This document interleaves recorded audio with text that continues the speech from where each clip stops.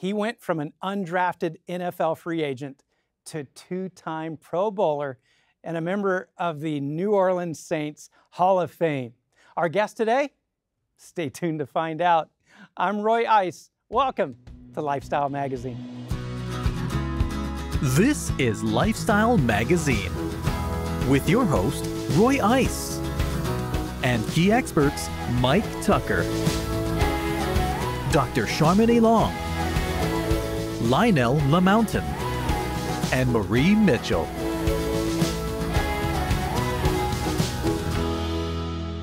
And we're talking with NFL Hall of Fame kicker John Carney. Now, John, how did you start out as a kicker? You know, like so many other kickers, soccer background, loved the game of soccer, played since 5th grade, should have started earlier. Loved it, but went to a high school, Cardinal Newman High School down in West Palm Beach, Florida. They had a great football program. Sam Budnick, historical coach down there. And it was almost a rite of passage for the young men at that school to be a part of that football program. So I did what my buddies did. We went out for the football team. I thought I was a receiver. I quickly learned I wasn't. I was sitting on something hard like that called the bench for a while, and I figured, you know, I can kick an object. Maybe I should learn how to kick this football and get off the bench. And so that's what I did. My intent at the time was just to kick in high school, to get on the field and be part of the Crusader Nation, and took me to Notre Dame. Yeah, so incredible career at Notre Dame. Is that when you decided that you might have a career in this? It was, again, at the University of Notre Dame, which was a great experience. Historical program as well. My focus was just get on the field at Notre Dame, be part of the Fighting Irish. And at some point, I heard some coaches talking about, hey, this kid may have a chance to play on Sundays. I was like, oh, really? Next level. So then I started thinking, okay, what do I have to do to get myself to that level? And so that was another journey that started. Yeah. So then you went to the next level. You didn't just go to the next level. You became a Hall of Famer. You have done so much in the NFL. I know stats are always wrong. As I did my own cyber stalking of you, I saw at least 5 records that you hold, 4 of which are most field goals in a single game. And the top one I saw was 6 in a single game. You were tied for that. That's incredible. 2,062 points in your career? Yes. That's a lot for a kicker. So the trick is playing on teams that don't have a good offense, but get in the red zone. So give you lots of opportunities. Yeah, they can't get into the end zone, but it's time for you. But that's a lot of pressure. So how do you deal with, because I just saw some games recently where it's down to 3 seconds, make or break, the kicker comes out. That has to be a ton of pressure. It is, and it is what you make it. You prepare for that, not before the game, during the game, but that preparation starts actually back in the off season. It also begins the Monday, first preparation for that week of practice leading up to that Sunday's game. And you put yourself in that position. You put yourself in what's the highest pressure pack situation, the most difficult challenge that could come my way during the course of this game, and that's what you prepare for. And you go out there, and that's the only thing going through your mind. Swing thoughts, focus, where I need to send that ball. What are some of the things that most people wouldn't even imagine that you have to be thinking about when you're kicking? It's a long equation. Yeah. And there's a handful of variables that are out of your control, like wind and field. The ball sometimes varies from game to game. The rush, the opponent, the stadium. Okay, so many things out of your control. And then on this side of the equation, things that are controllable. So your mental, physical, spiritual preparation, your equipment, your strength and conditioning during the course of the week, the reps you took, the reps you didn't take to come in fresh, working with that unit, your field goal unit, your snapper and holder, very important unit there. That chemistry has to be spot on. Yeah. So those are all things that go into that equation of being successful, or unfortunately sometimes not. Yeah. I've always thought it's silly when they call the timeout to ice the kicker. Did that ever bother you? Or that was another thing you planned for? I love it. I would like to call more timeouts, actually. So did they give you more time to mentally prepare? It does. It does. It gives you more time on the field to get comfortable with the environment. You know, you may pick out a better target line than you initially would have if you were in a rush situation. Right. It's like, you know, allowing a golfer to spend another minute or two lining up that putt, so his opportunity at success is going to be greatly increased. And so I love the timeouts. Now, one of the records that you hold is probably the most impressive to me personally. How is it that you were able to maintain 4 decades of playing in the NFL? Well, I'm a one-trick pony, so I couldn't find anything else to do. But I was very blessed to stay healthy. Yeah. I did my best to learn and to try to grow my game every year, every off season. Season ends, okay, what could I do better next year? How can I continue to fool management and coaches that I can still do this job? So it's a continuation of learning and growing. With my clients now, high school, college, and pro, I talk about kicker IQ. It's always learning and rising to the occasion, but improving your kicker IQ. Being more hyper observant at everything that needs to be focused on, mentally observed during the course of the game, in pregame, preparing yourself for every situation and what the environment is giving you, and what can change in the environment. But I was very blessed, and God and my faith is a big part of my career. Yeah. Had it not been my foundation and my faith, my career may have not existed, to be honest with you. I want to talk to you more about that, but we have to take a break. And when we come back, we're going to be joined by his wife, Holly Carney, and talk about how life was and is more than just football.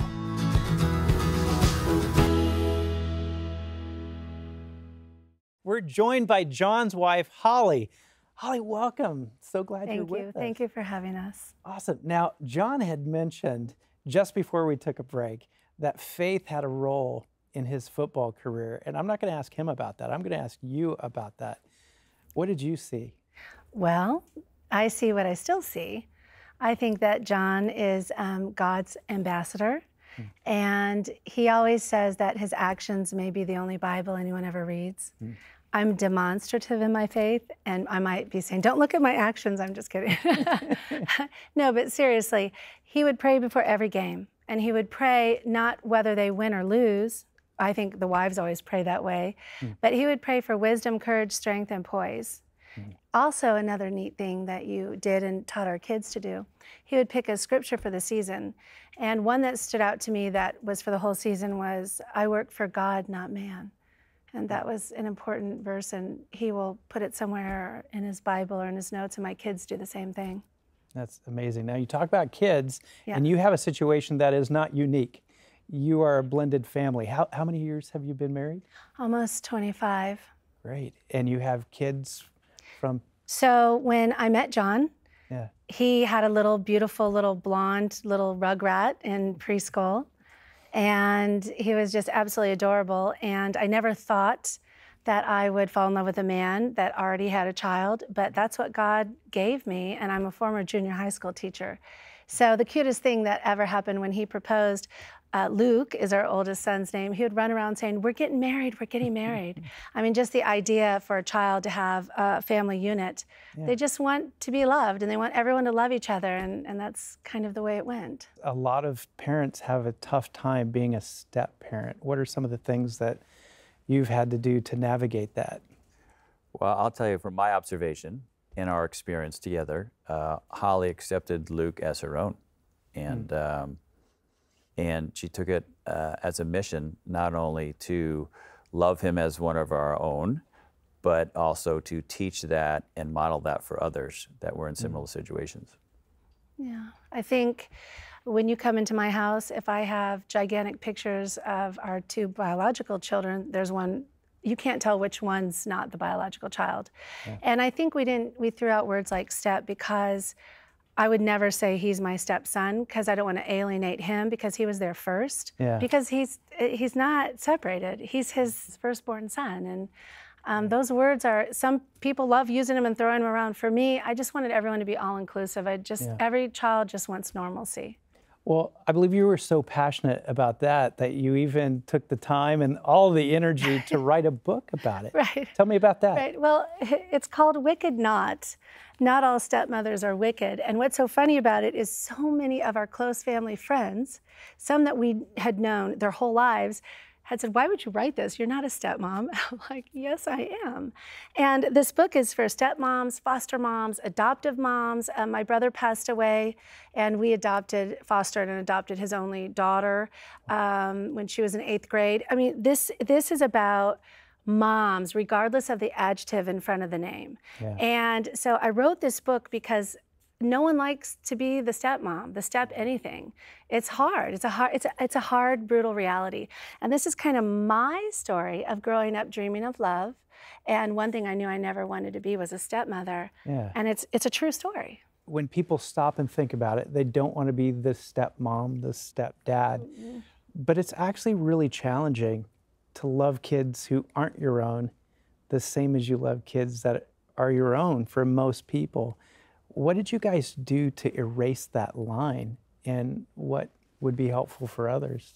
Well, you can't let the adult issues get in the way, and that's the frustrating part. That child support, write it, bless it, it's your child. Yeah. You know, after high school, we'll still pay the bills. He's our child. Those adult issues you have to put behind you, and you have to say all the time, which we said to each other, focus on Luke, focus on the child, not the adult issues. It just poisons the wells. Yeah. So what feedback have you had from the book so far? I've had one funny little story is there's a family that was not blended, and the little girl wanted this read to her every night before bed. But I've had so many different reactions. I've been on airplanes where I said to a flight attendant, oh yeah, I just wrote a book, Wicked Not. And she's like, I hated my stepmother. I've asked a couple celebrities if they would write the foreword for me, and I hated my stepmom. I hated my stepmom. And so I've also had, oh, I love my stepmom. Where can I get your book? And I have a bracelet that we created, and it says Apple Mom. And that means it's for everyone, foster, adoptive, whatever. It's just a mom that wants to nourish their child. So it's usually this is a sign of poison and wicked. Yes. But actually, if you give your child an apple, that's nourishing, right? Yeah. So you really do have to take the adults out of it, focus on the child. And John always prayed that God would fill in the gaps. Yeah. Whatever we were failing or missing, or that the Lord would just fill in the gaps. That's so true. The kids do have to be the focus. Now we have to take a break, but when we come back, we're going to talk about how John and Holly use sports and activity to help communities. And joining us in the conversation will be our activity key specialist, Marie Mitchell.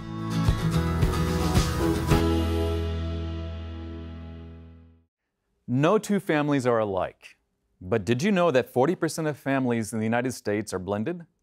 A blended family consists of a couple who have at least one biological child and one adopted child, whether through a second marriage or adoption. But these families are faced with their own unique challenges, such as parenting a stepchild, visitations with an ex-spouse, or grieving loss after a divorce. But there is so much love and happiness to be found when you choose to bring new faces into your family. Here are some tips for helping to manage the difficulties of a newly blended family. Nurture your marriage and learn to communicate well. Always consider everyone's unique perspective. Encourage healthy relationships between your stepchild and their biological parent. Communicate with other blended families. And most important of all, be a team and love one another. Welcome back to our conversation with John and Holly Carney. Now, you guys have some incredible charities. Talk to me about some of the ones that you have. Well, when I was playing for the San Diego Chargers, we started a charity called Kickstart for Kids. Yeah. Had branches, Kicks on the Green Golf Tournament, Kickstart Your Heart motorcycle charity ride. We are raising money and awareness for a charity in San Diego called Fresh Start Surgical Gifts. And that was a charity that did surgery on children with physical deformities, scars, burns, victims of violence. And so that was a big part of our lives during the 90s in my Charger run. And then we went to New Orleans to play with the Saints. And then we parlayed our time and efforts into Dinner with the Pros. We would have John bring in all his NFL athletes and some baseball players and basketball, just any athlete. You know, San Diego's filled with retired, they're a dime a dozen, but we love them all. And they would come in and serve dinner to our guests. They were the waiters, and they would have cute little aprons, and they would auction them off.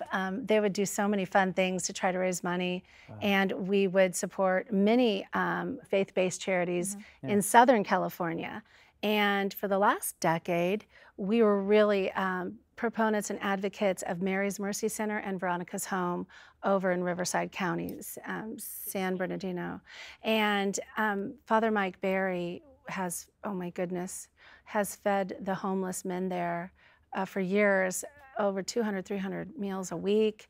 He has created a village now. It's called Mary's Village, so it's a third portion of that where it can house 85 men, homeless men, showers and all this. But one of the neat things is Veronica's Home.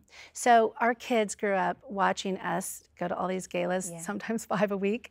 And at Thanksgiving one year, they had a silent auction of their crafts for our family members to buy so they could give the money to Mary's Mercy Center. And then when our daughter Kiki turned 12, she, in lieu of birthday presents for herself, had everyone bring a birthday present for a child at Veronica's Home. So those are mothers that are unwed with children 7 and under. Wow. And they help them for 12 months to 24 months get on their feet and have a beautiful home, safe, beautiful place to stay with their children. And is that something that your kids want to get into now? You said that your daughter, as a young age, just decided for gifts, everyone brings something to donate. Is that something? I think our children are very much into philanthropy and charity, and they give often. In fact, our youngest 2 were at the University of Notre Dame. Our son just graduated. Even though they were busy, they volunteered working with children of need in South Bend, Indiana. And then our oldest son, Luke, was super involved with Dinner with the Pros because he had his whole fraternity come and volunteer. They would set up in their suits and ties and just be like the guests, and they would tear down. And it was just a gift to have all our kids involved in all our charity work.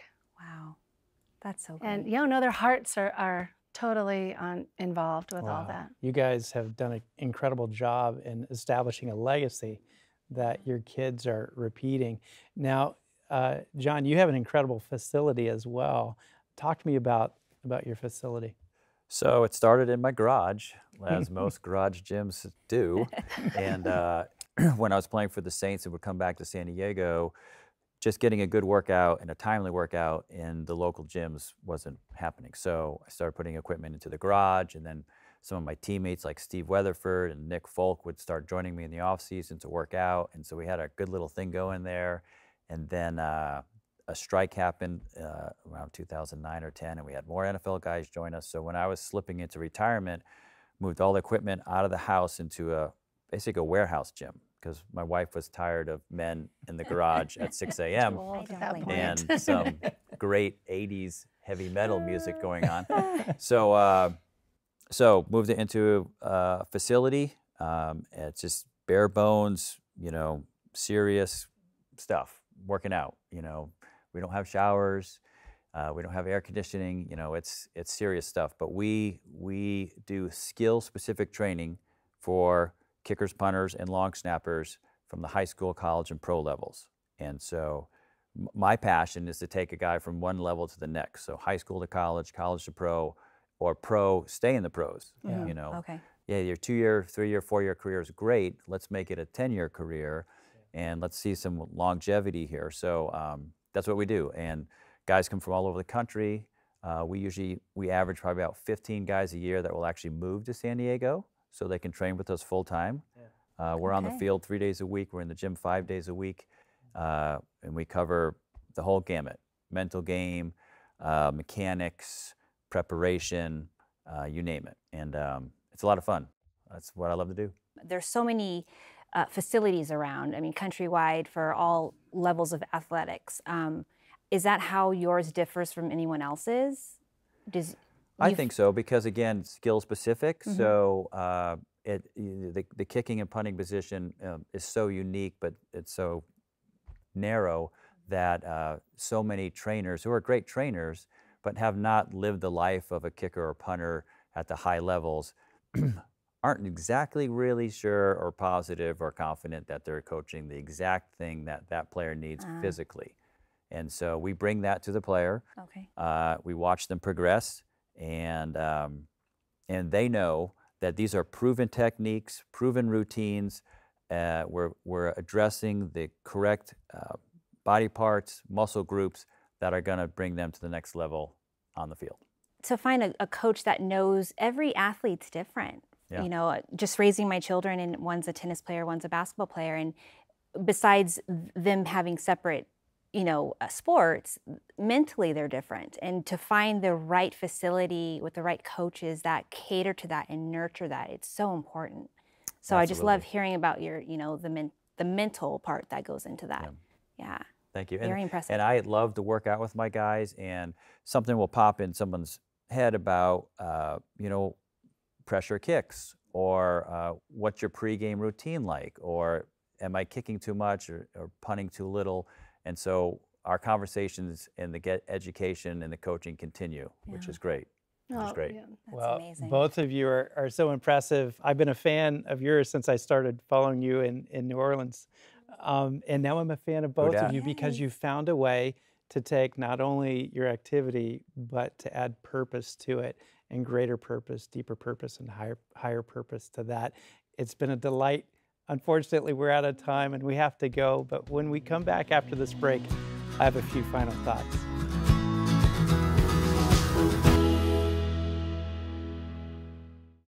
One of the best ways that you can work on our Aware Key number 5, existence, is to take a closer look at the activities that you're passionate about. We often mistake activity for productivity. But to really grow in your understanding of your personal existence, one of the best things you can do is to find activities that will benefit and bless the members of your community, and invest in them so that they might live their best life possible. For more meaningful life tips and an opportunity to view this show and all other episodes, visit our website at lifestyle.org.